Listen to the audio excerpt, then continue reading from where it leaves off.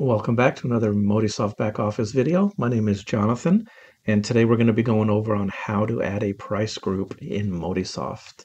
Price groups are important because it allows you as the owner to set up these groups for your specific items that have a particular price range. So for example, whenever you want to create these groups for like your Coke 20 ounces, then all your Coke 20 ounces that you have in the store, whether it's Coke, Diet Coke, etc., they have a specific price point. So this allows you to change those prices in one go so that you don't have to change each individual Coke 20 ounce price. You're able to add them to that group, and then when the price changes for these items, you can update the price collectively. Now, in order to create these groups, you're going to want to go to your main menu under products, and then you'll go to your price book. So in the price book, you're going to see that there is a tab for your price group. Click on that, and then any groups that you have already created will show here. If you're a new customer, this page would be blank. So you would have to start first by adding your group, and then you would assign your items to that group. So I am going to create an example price group here and then show you how to add items and then update pricing from this page. So first you're going to click on add new price group, and then you're going to see this slider pop up, and you just got to give it a name. So I will give it, let's say, Nature Valley bars 99 cents. So you create the group name. Once it has been created, you're able to click on that group that you just created. It's going to open up this section here where you're going to want to add all the items that are going to be a part of that group. So you're going to want to go through your price book, add all your 99-cent Nature Valley bars through here. So you just click on add item.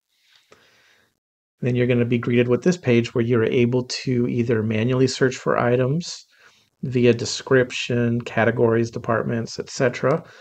Or if you have the items in front of you, and let's say you connected a scanner to this computer, you're able to click here. And if you have that scanner, you can scan all the barcodes. So for example, here I'm going to scan a couple items that I have here that are Nature Valley bars.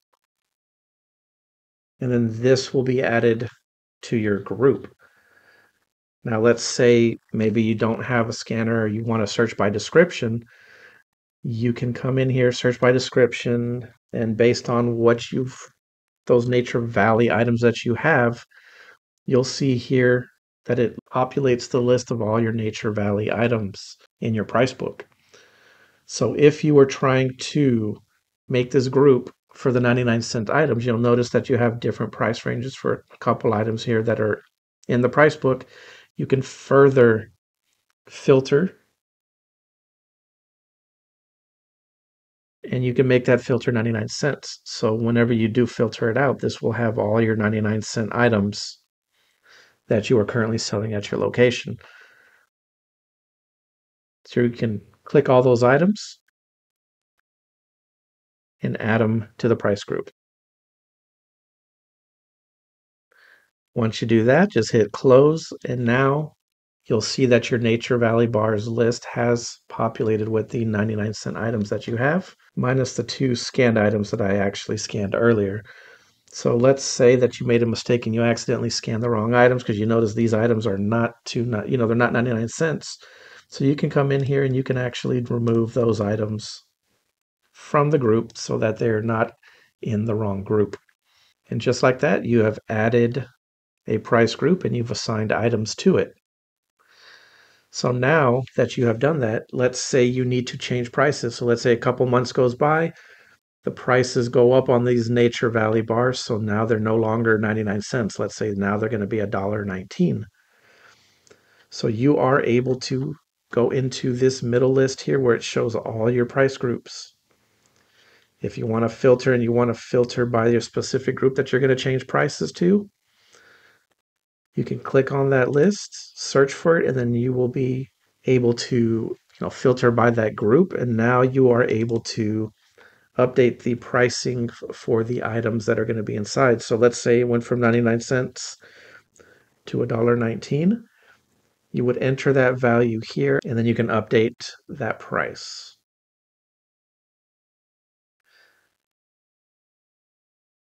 Now, Modisoft also offers a bulk price update. So instead of having to go one at a time and having to update each group one by one, you have the ability to bulk update groups as well. Because sometimes you might have groups that have different names, such as like a Coke 20-ounce group, Dr. Pepper 20-ounce group, a Pepsi 20-ounce group, Sprite 20-ounce group. So they're different groups, but they all have the same price. So you might have, for example, down here we have this Stride gum and Trident gum piece that are $1.59. But if you wanted to update them both at the same time, you don't want to have to go one at a time and click the update price individually.